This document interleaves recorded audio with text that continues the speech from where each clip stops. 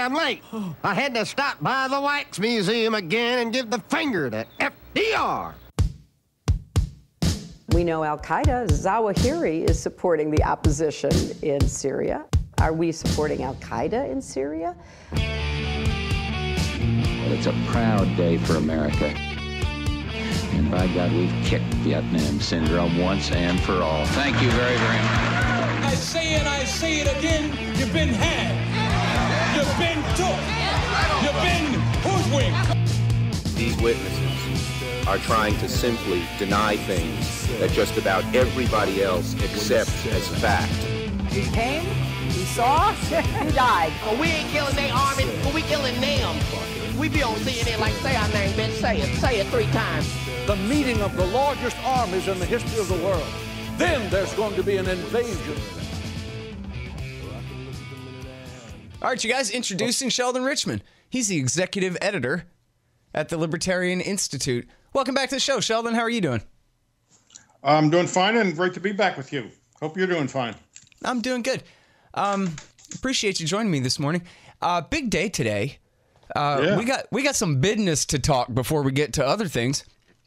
Right. First of all, our institute, the Libertarian Institute, that's you and me, libertarianinstitute.org. We've just published Will Griggs' book. It was You, Me, and Will. But then he died after about half a year of that, unfortunately, 2 years ago. But we finally got it together with an incredible foreword by Tom Edlam, and an incredible, and already all the compliments are rolling in about the cover art done by Will Griggs' friend Scott Albert, who did such an incredible job on this cartoon of Will for the front cover. And it's all set up. The Kindle's out. The paperback is out. It's no quarter. The ravings of William Norman Grigg, and it's so good. It's so good, man. I'm telling you, I had to read it 2 or 3 times, 3 or 4 times for the edit and all that. And it's just devastating, too. I mean, it's just... And the consistency of the quality of his writing, and, of course, his nose for caring about all the same stuff as us and everything is just... And it's just great on war, on peace, and especially on the cops, man, and so many things. I just know everybody's going to really love it. And I think anyone could guess this, but also it's true that all the money goes directly to Will Griggs' family. It doesn't even stop at Go or anything like that. It's all connected directly to them. And so all of the proceeds from the book. And this is the kind of book that should sell for generations. I mean, it's a timeless, it's timely, but it's timeless too. You know what I mean? Kind of a thing. Yeah, well, this is really great news. I, thanks to you, saw what it looks like on Amazon, so the cover is unbelievably great. Yeah, very great. fun, great caricature. Everybody go at least take a look at it and then buy the book. I've read a lot of Will over the years. I haven't looked at this exact collection yet, so I'll be doing that.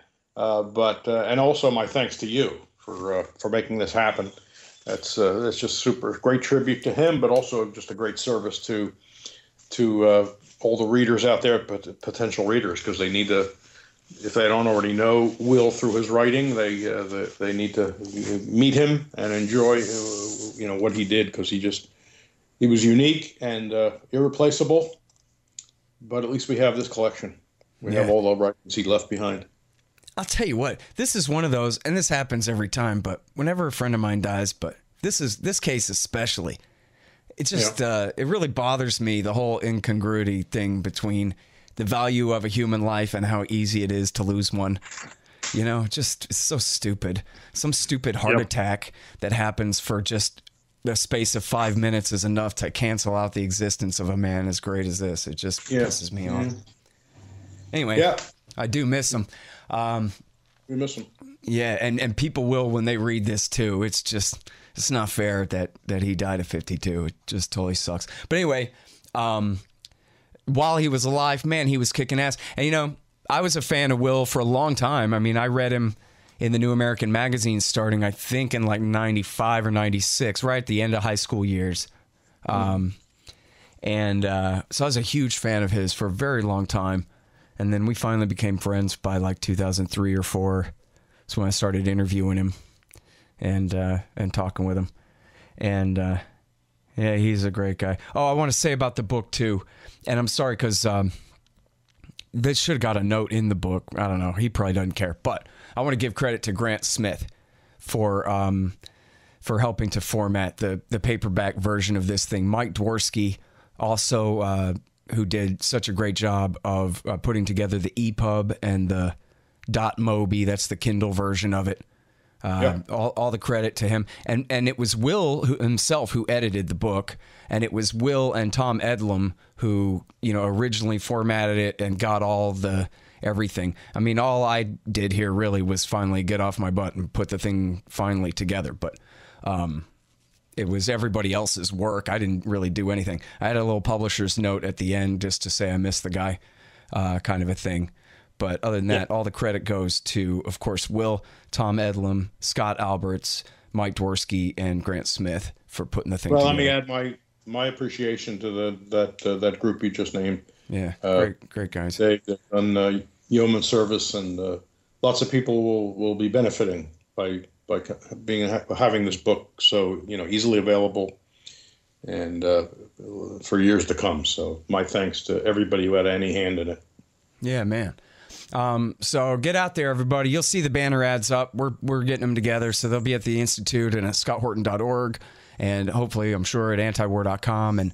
And also, you know what? Call goes out right now to all libertarian podcasters. Please interview me and or especially Tom Edlum, who was really Will's protege at the New American Magazine there for many years, and who wrote the introduction that Tom wrote is just a perfect biography of Will. You couldn't ask for better than what Tom did there, and I'm interviewing him later today about it too. But please, I beseech all libertarian media people, write about this thing.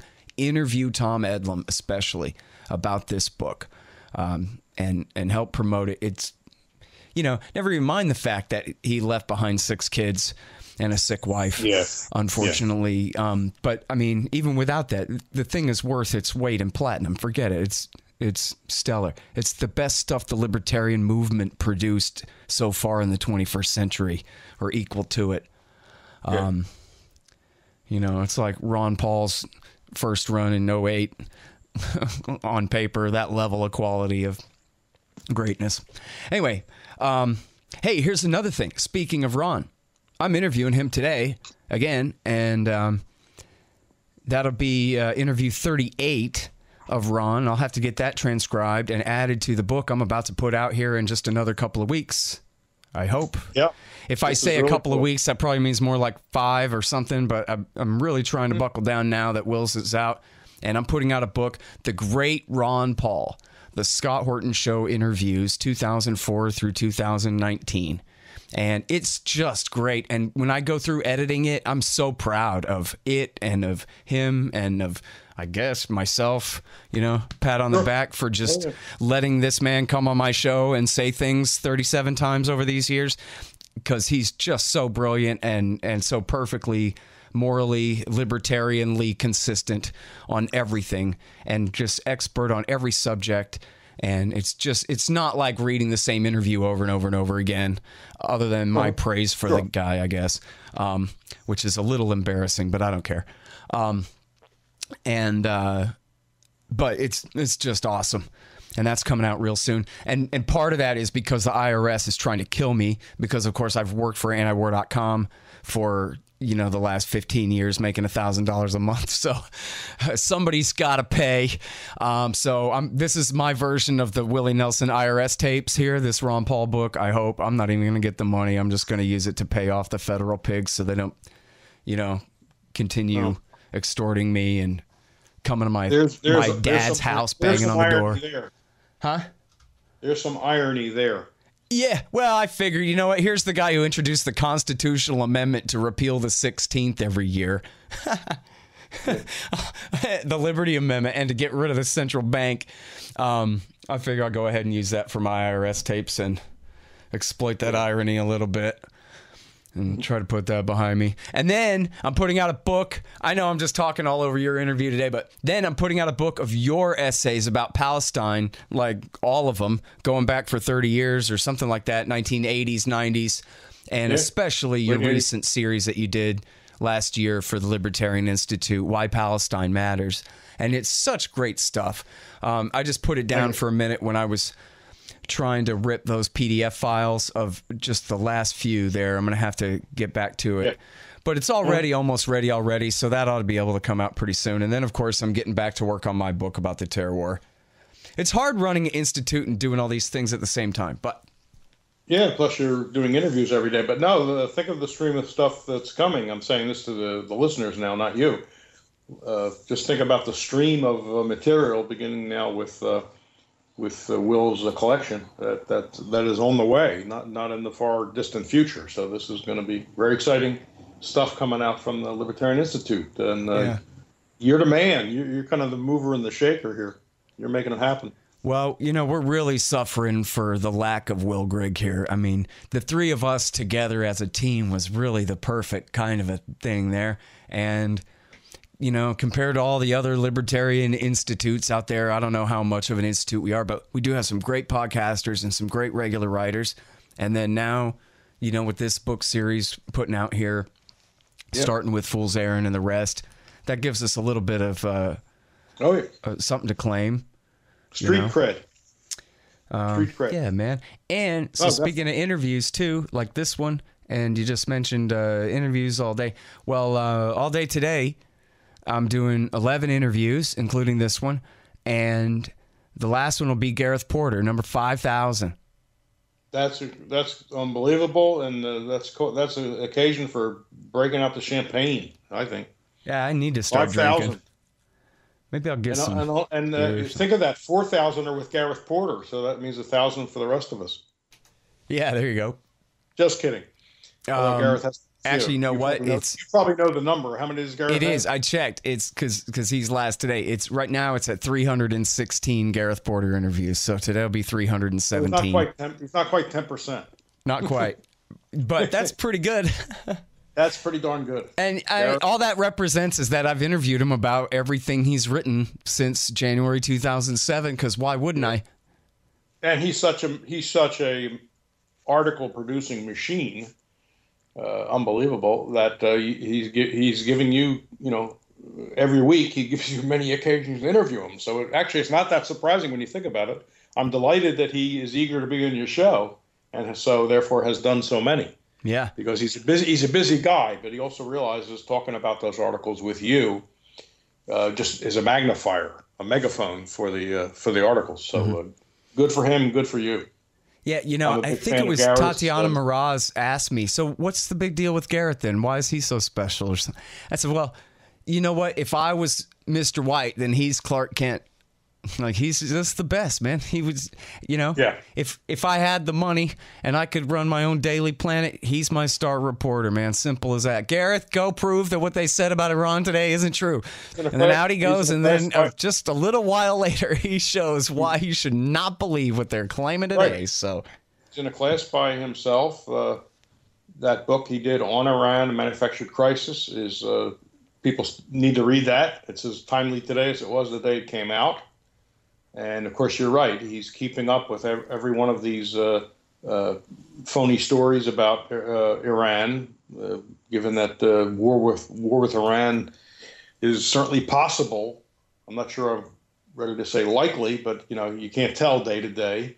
And we need Gareth in there debunking all these claims that, you know, for decades they've said Iran is, you know, the biggest state sponsor of terrorism. And then, you know, but they never name anything. Once in a while they do name something, but you can look it up to see what Gareth has had to say about it. And, you know, usually he'll show you that he's addressed probably all the charges, but he'll show you that there's nothing to the claims, that there's either false flag or something phony going on.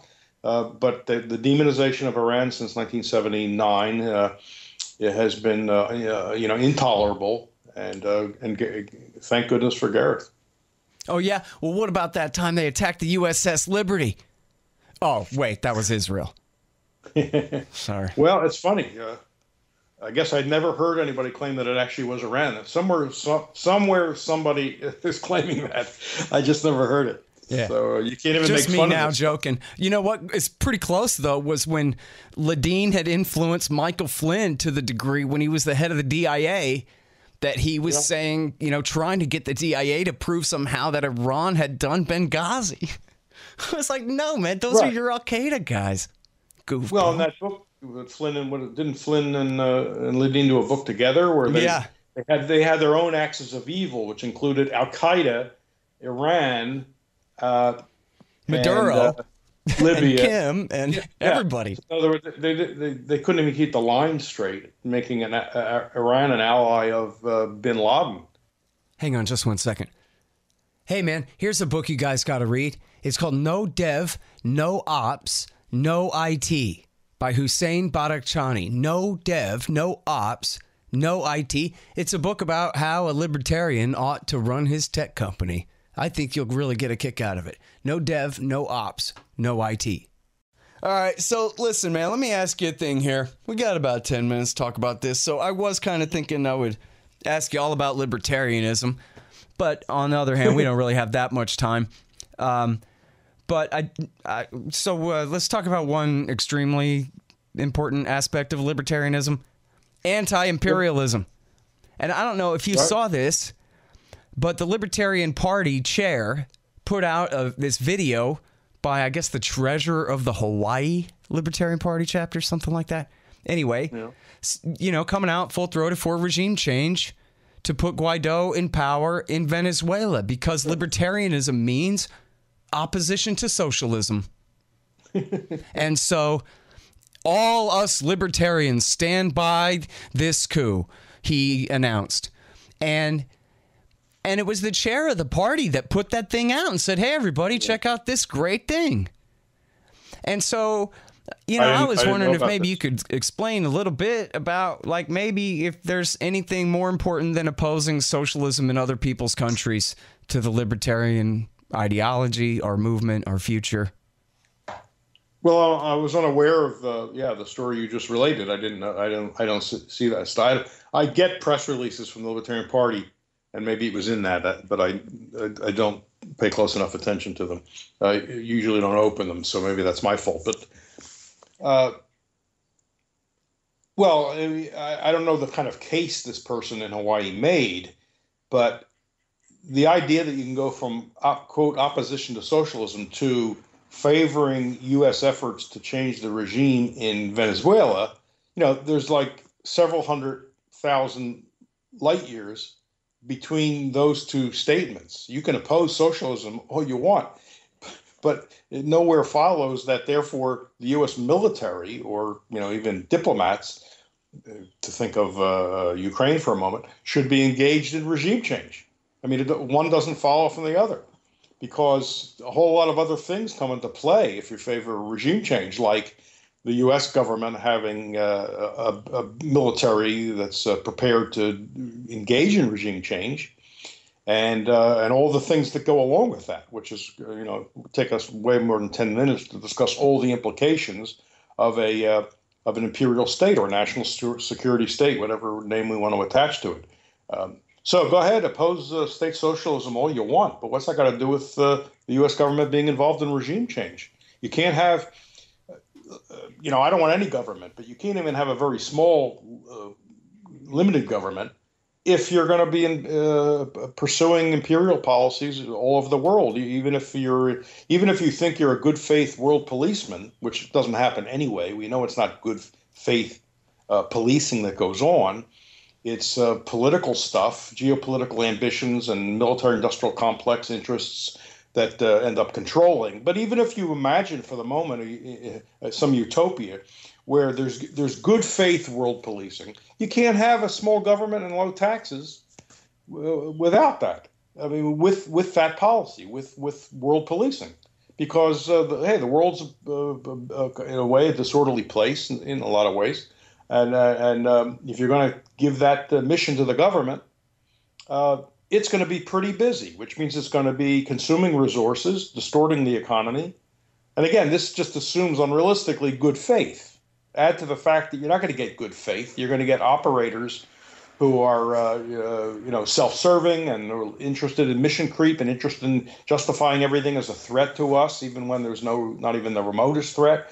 And that's a recipe for a humongous government that's gobbling up tons of resources, diverting labor and entrepreneurial ingenuity away from serving consumers and into serving, the government's missions. And how does that in any way line up with libertarian sensibilities? It doesn't at all.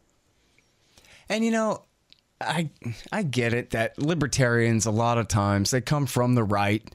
And I hate this because this caricature is, I think, not really representative of the libertarian movement overall at all.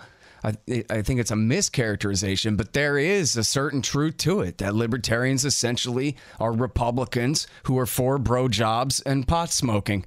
And so that makes them different than Republicans a little bit.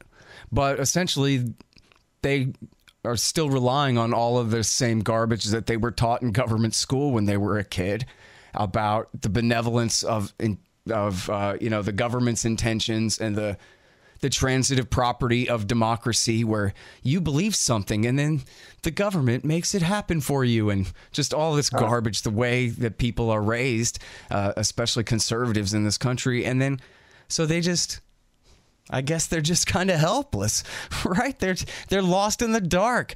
They can't even sit here and say to themselves, well, geez, I was just reading in the paper this morning that America bombed a bunch of their own puppet Afghan soldiers and cops twice in a week.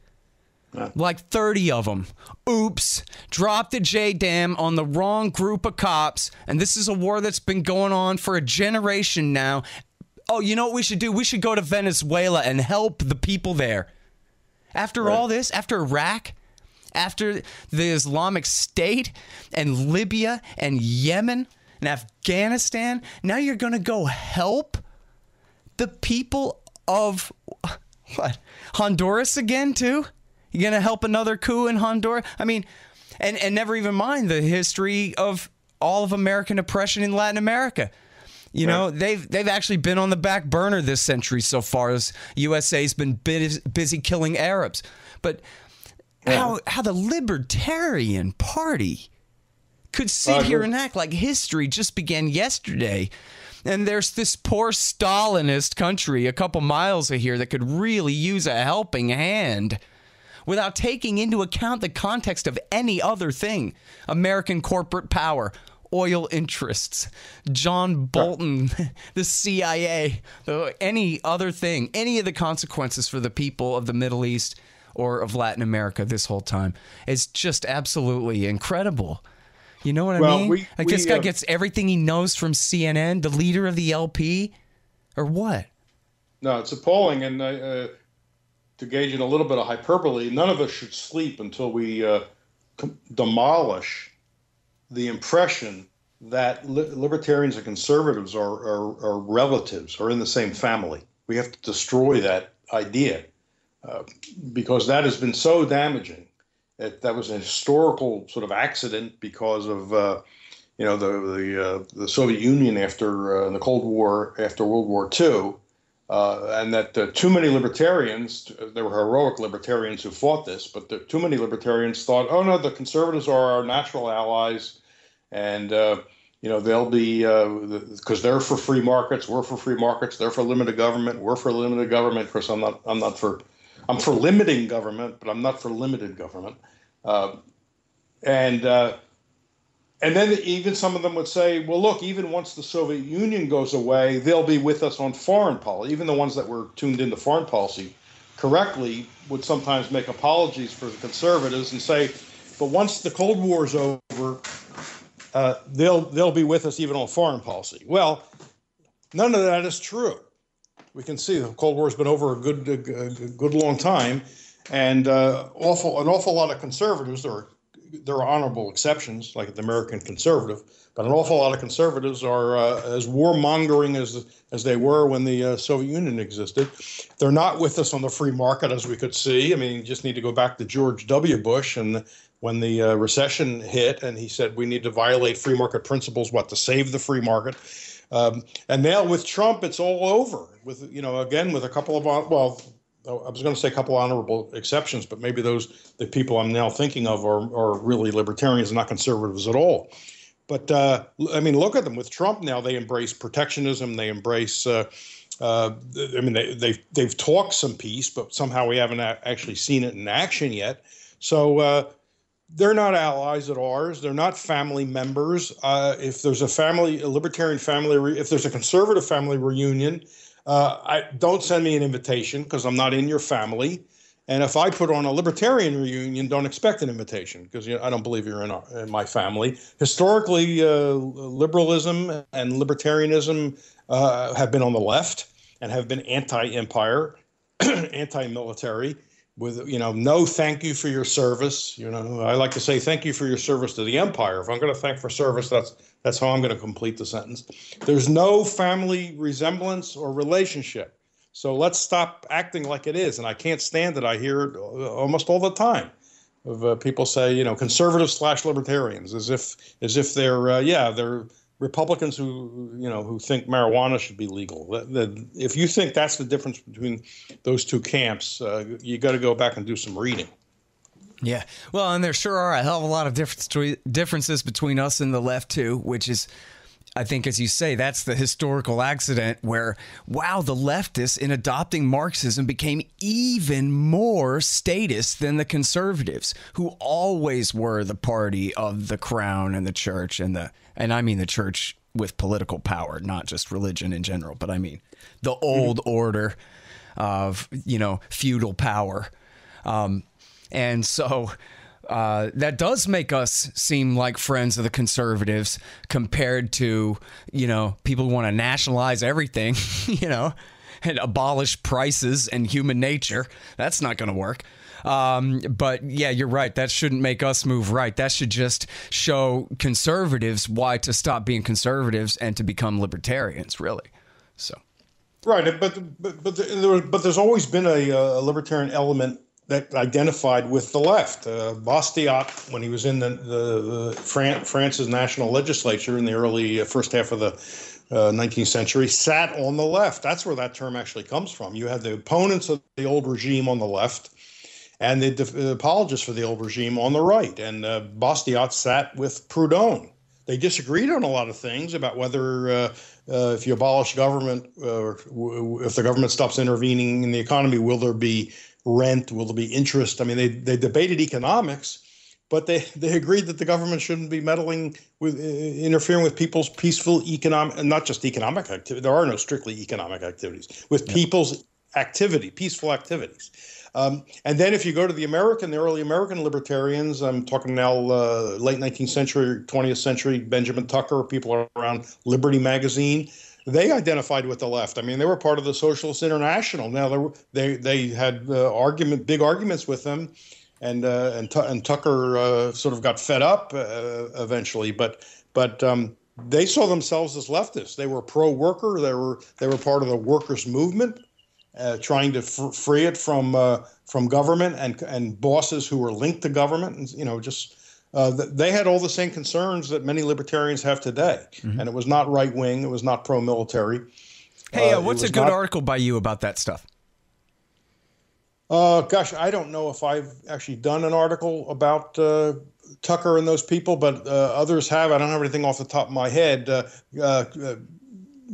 Look up people can Google Roderick Long and put in Benjamin Tucker, and you'll find stuff. And I think who is it? David D'Amato has written about Benjamin Tucker at libertarianism.org at one of the Cato Institute sites. So overall, I mean, in that broader take, I always, of course, have my old standby. It's one of, if not my favorite, Rothbard essay from 1965, Left and Right, The Prospects for Liberty.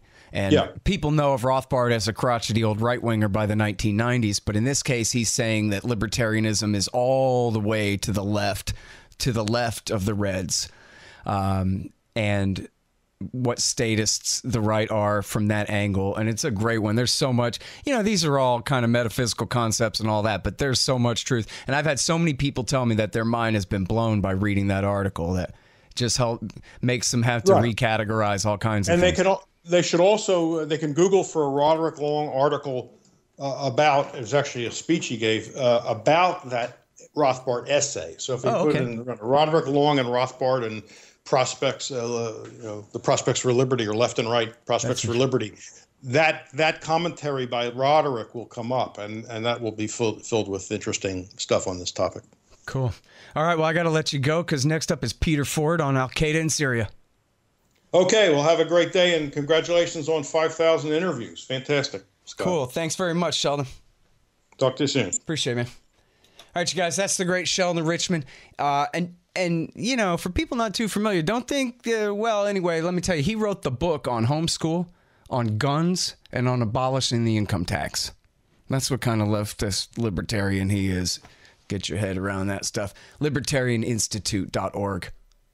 Oh, yeah, and his latest was why we should repeal the Constitution and go back to the Articles of Confederation. Well, that's even too statist, but... Yeah, I know. I didn't mean to make you out like a collectivist there, but on the way to anarcho-nothingness. All right, appreciate it, bud. Bye-bye. So you like supporting anti-war radio hosts? That makes sense. Here's how you can do that. Go to scotthorton.org/donate, and there's all kinds of options to do so, and all kinds of different kickbacks at different levels. Of course, take PayPal, Patreon, and all different kinds of digital currencies and all of those sorts of things. And anybody who signs up by way of Patreon or PayPal to donate $5 a month to the show will automatically get keys to the Reddit room, my own private Reddit group that I have. Quite a few members now, and lots of fun in there every day. So check out all about that at scotthorton.org/donate. And thanks.